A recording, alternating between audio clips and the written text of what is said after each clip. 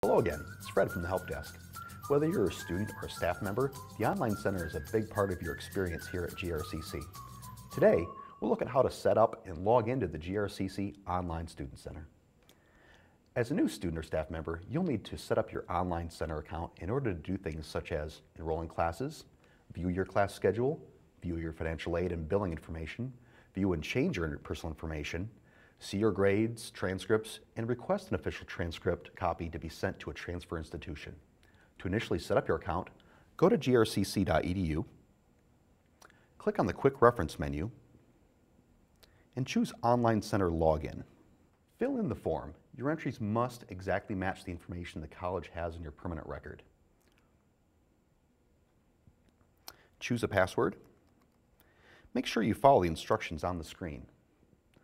Click Request, and your account will be ready in approximately 15 minutes. If your account is not accessible after 15 minutes, contact the Help Desk.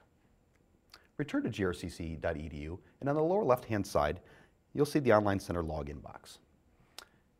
In the User ID field, enter a capital W, followed by your student ID number. Enter the password you created. Click Go. You're now logged into your Online Center student account. If you forget your password, contact the Help Desk. Staff members can also contact the Help Desk for assistance. If you need more help, call extension 3688 or email ithelp@grcc.edu.